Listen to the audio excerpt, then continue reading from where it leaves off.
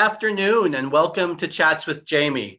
I'm Jamie Franklin, curator at the Bennington Museum, and we're just so pleased to be able to bring to you these chats with various local artists that we have in the last few weeks. But today I'm excited to bring Ellery Fouch, who is an assistant professor of American Studies at Middlebury College, to chat about what I think is a really fascinating historical object that I think has some pertinence to today's times. So without any further ado, I'd like to welcome Ellery. Hi, Jamie. It's great to see Hi. you. It's great to see you as well. You published an article on what is referred to as a glass ballot box back in 2016, um, um, which was the time of the last presidential election cycle. And of course, again, we're in another presidential election year. And in fact, you were the last person that I had lunch with pre-pandemic. So, and you mentioned that you were working on this project again. And so it was in the back of my mind, and I thought I'd been wanting to chat with you or present this research that you've done into the ballot box because it has local ties here to North Bennington. So why don't you just tell us a little bit about what the glass ballot box is and the kind of historical context? And so why don't we bring up that first slide so people can see what we're talking about and you can give us a little bit of background on it. Great. Yeah, it's such a treat to see it and to get to learn more about its Bennington connections. So the glass ballot box was designed and patented in the 1850s in response to a lot of concerns about election fraud and vote tampering, election tampering, concerns about corruption in politics. It was a very, very tense time across the nation, but especially in San Francisco and New York were two cities that were experiencing a lot of disruption, political corruption, distrust of the media, anti-immigrant sentiments. Some of this might sound familiar to our own historical context. But in response to concerns about election rigging, this box was designed to show voters and bystanders all of the ballots as they were put into the box. In 1856 in San Francisco, there had been a lot of troubles, but one of the things they discovered after an election was what was called a stuffer's ballot box, a wooden ballot box that had hidden panels in which the electioneering officials had hidden pre-marked ballots, thus skewing the results of the election. And so Samuel Jolly, who was actually a music publisher in New York, came forward with this invention that would show all the ballots as they went in, as they were being counted. And he thought that this kind of literal transparency of the process could reassure people about the sanctity, and they kept referring to the purity of elections, which I think is really interesting terminology too. So this is happening in the mid to late 1850s, and I think the glass ballot box as an object and as an idea continued on into the era of the Civil War in the 1860s. Do you know what were the kind of political issues that issues of kind of transparency or lack thereof were being that brought about the desire or the feeling of need for transparency that this ballot box embodies? In many cases, it was this very literal concern about the accuracy of elections, or concerns about the Tammany ring, for example, in New York, and the power that it would use to kind of sway election results or implement cronyism, giving jobs to political supporters and taking away the power of others. So the ballot box became also this emblem for any kind of concern about the will of the people, for example. It became this emblem that could embody the voice of the people, the vote, and then its kind of image got used in a lot of political illustrations, which we might talk about in a little bit. But much of it was very much about the material properties of glass as something that can't have any concealment, that would exhibit all of the ballots cast. And so you could constantly, through these metaphors of supervision and surveillance, have a sense that you were getting a accurate sense of the actual vote and will of the people, which of course in this period was limited to white men. So that's an important point to note as well. The ballot box as an emblem does get used later on in political cartoons and illustrations, both for and against expanding suffrage to Black voters, to American Indians, and later to women. That's great. And so you mentioned these kind of political issues that kind of resulted in the invention of this ballot box came out of New York and San Francisco. But as I said earlier, there is a local tie. So why don't we bring up the next slide and tell us a little bit about how this glass ballot box has connections to right here in North Bennington in particular. Yeah, so in my research into the ballot box, I was trying to figure out how many communities used it and kind of where one could find it if it circulated beyond New York. And in searching through historical newspapers, I came across this announcement for a consignment of the Jolly glass ballot boxes. And there were other glass ballot boxes at the time, but we can tell this is the specific Jolly one because it talks about this globular form enclosed in an iron frame secured to the tables. By reason of their transparent quality, they're incapable of fraud and would detect any fraudulent ballots that might be cast. But as you can see here at the bottom, any order sent to T.W. Park, San Francisco, accompanied by the money, will be promptly attended to.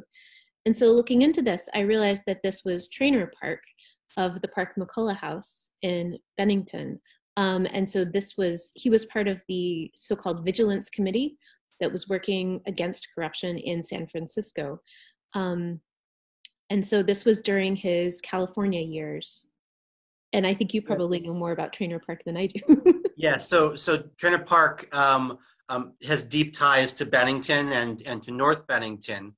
And he actually went out to California shortly after the gold rush in the late 1840s and early 1850s and made his fortune, which ended up being the money that helped to build the Park McCullough House, which is still a beautiful home that still stands with much of its furnishings intact in North Bennington.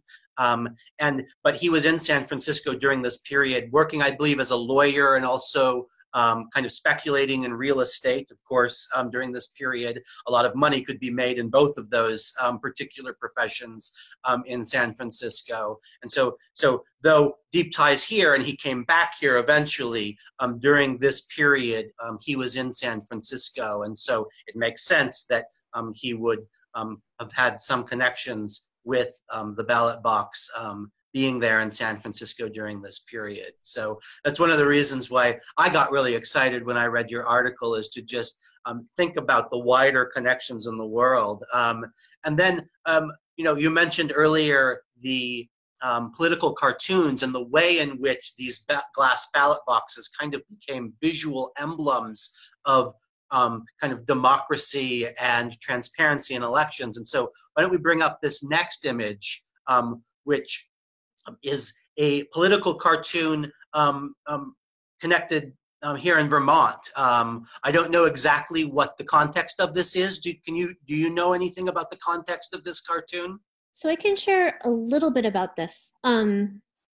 Harper's Weekly cartoon by Thomas Nast that I believe was from the 1860s.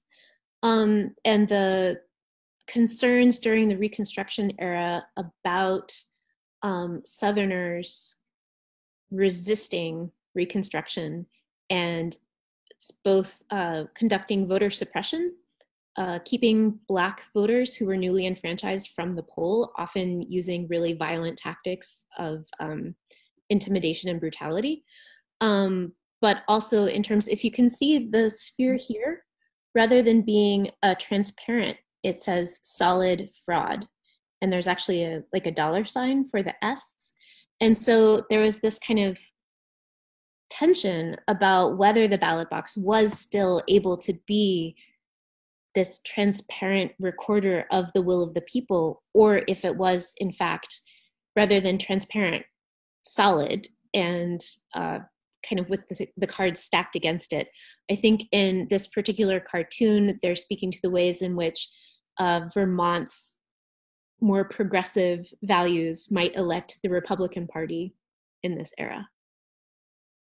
And of course, that sounds strange to us today, but right. The Republicans of the 1860s were much different than the Republicans. And though Vermont, interestingly, had a 100-plus year period in which we were voted solely for Republicans. So that is an important part of our history. It's a really fascinating image, and it's great to be able to connect these issues. Like you said, so much of the issues surrounding these ballot boxes feel so valid today. And so why don't we actually go back to just the two of us chatting, and as we close out this conversation, I mentioned earlier that when we had lunch back in the beginning of March, you mentioned that you're working on this project again. So can you just tell us a little bit about what you've been working on lately? Yeah, absolutely. So I was so excited to stumble across the ballot box in 2016 or 2014 maybe, and I was really surprised that there didn't seem to be a lot of scholarship about it or much research into it. And so in the course of working on the article, I was even more excited to find all of this kind of supplemental material and representations of it. And the political situations of division, concerns about corruption, and election interference seem to just become more and more relevant over time. And even today, there are debates now about whether we will be able to vote by mail, whether that kind of return to paper balloting would be possible. So I contacted colleagues at the Corning Museum of Glass to see if they would be interested in sharing this work with a broader public. And so I've continued to collect examples of political cartoons that include the box. And I found a lot of really fun kind of descendants of the box, like this bank that was patented, clearly also evoking this kind of slippage between voting and with ballots and voting with money. The place of money in politics, I think, is really interesting. So yeah, and actually just now when the Trainer Park clipping was big on the screen, I realized it said that he was charging $40 per box, but Samuel Jolly charged $15 a box to the New York State legislators. And so, I don't know, the more time I spend with it, the more kind of discrepancies and potential evidence of corruption, even in the box itself, come out, or profiteering from it. Well, that's great. I'm so glad that we were able to just connect digitally as it may be and share a little bit about your research with our folks at the museum and supporting the museum largely through our digital programming these days because of the closure. I'm sure because of all the uncertainty, you may not know exactly when any project may open at the Corning Museum, or are there any dates out there, or is it kind of still uncertain? It's kind of up in the air. We had hoped that it would open in September, and there were great plans to have the League of Women Voters there registering people to vote. It seems like that likely won't happen. I don't think they've reached a decision about what their opening will be or what that will look like. So it might become more of a virtual digital kind of experience as well. Well, I encourage people to, if they have a chance, Corning, it's a bit of a drive, but I've been out there. It's an absolutely incredible museum, and hopefully museums will start to reopen. With their visitors and staff safeties in mind. The museum is going to be Bennington Museum will be reopening on July 3rd, and so hopefully we can all start to get back to I don't want to say sense of normalcy, but at least start to get back to doing and seeing some of the things that mean so much to us, like, our material, culture, and history, the things that we're talking about, because they do matter today. And they help us understand, the really serious issues that we're dealing with today. And looking back can sometimes help us move forward. So thank you, Ellery. And I hope you're well, and see you again sometime soon, I'm sure. Yeah, thank you, Jamie. Likewise.